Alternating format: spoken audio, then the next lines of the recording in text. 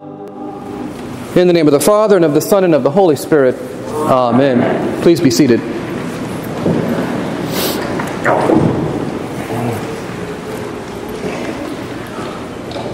A friend recently confided in me that I am by far the worst person to watch a movie with. And I told him, it's not my fault. You see, the writing is so poor with some of the movies that come out, you can easily tell what's going to happen within the first 5 minutes. That's the killer. Those two are going to get together at the end. That's involved with magic. That's it. You don't have to watch the rest of the movie. So needless to say, we don't watch movies anymore together. But see, for the past week, our parish here has been all about stories. It's been about the story that we have been following of Jesus Christ arriving in Jerusalem triumphant as king, spending the week there, having a dramatic and fierce encounter with the religious leaders and the political leaders of his day, and then being crucified and laid in a tomb.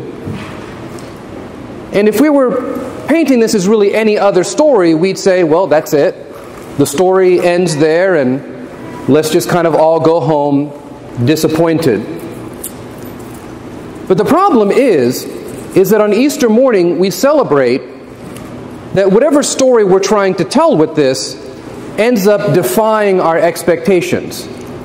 Because no matter where we are, Jesus loves to defy and exceed our expectations. I speak a lot about story because my belief is that each one of us in some way lives a story. We look around us and we try to say, I want to be like that person, or I want to be like that event in history, and it gives us a sense of meaning.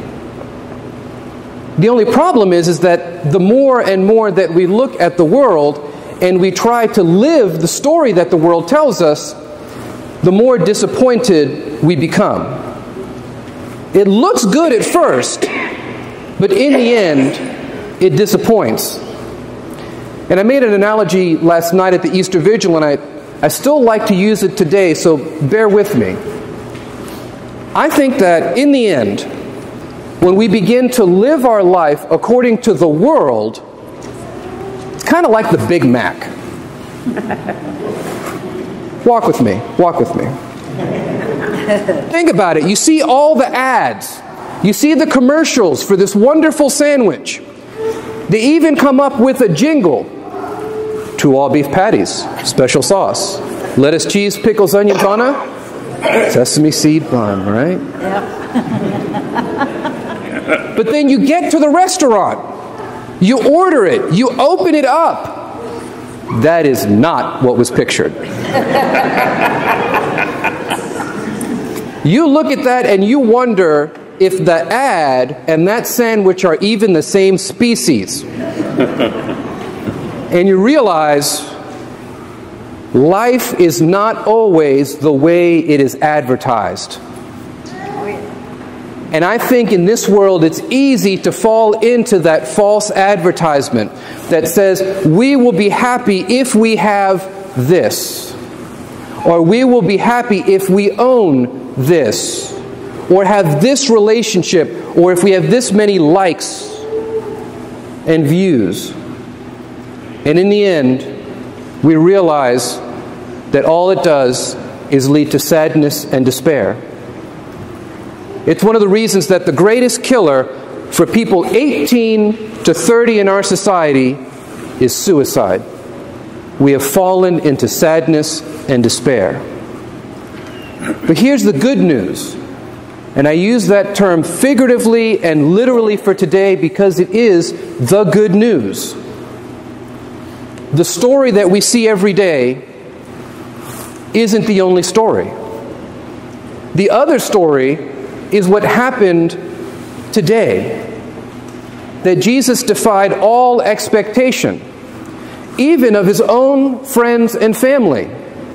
In the gospel, the women go in the morning not because they're waiting to greet Jesus because he's rising from the dead. The women go because they want to anoint Jesus' body. They want to continue to mourn him. And what do they find? He's not there. And instead of believing immediately, they're afraid. Something must have happened. Somebody must have taken the body. Never in their wildest imaginations could they have believed that he'd risen from the dead, even though he told them that's exactly what he was going to do. And that's where we come in. We can choose to be a part of that story.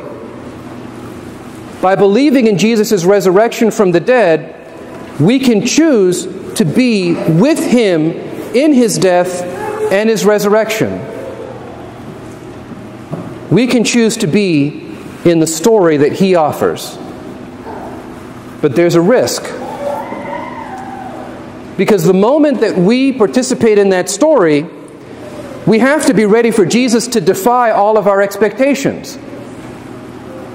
So if there's a situation that we're facing in our life that we're not sure how we're going to handle it, maybe there's a conflict in our family, maybe there's a job that's treating us, it's just killing us, maybe we're worried about our health, we need to be ready for Jesus to defy all of those expectations. And how do we know that he can? Because he's done it before. And so here's the challenge I'd like to make to all of us here, whether you're visiting for the first time or if this is your 97th Easter with us. It's the same challenge. Don't take my word for it. Don't take these guys' words for it.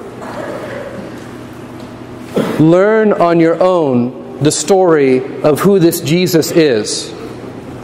Learn the story of the lives that he's changed and transformed. Learn for yourself. That's one of the reasons that on May 8th, on Wednesday in the evening, when we do our Bible study, we're going to be studying the video and book series, The Case for Christ, which breaks down all of the questions that people have about whether or not Jesus was real, whether he thought he was God, whether he rose from the dead, all of it. Because the story is either true or false. And as St. Paul says, if the story is false, then we're the most pitiable and worthless people possible. But if the story is true, maybe, just maybe,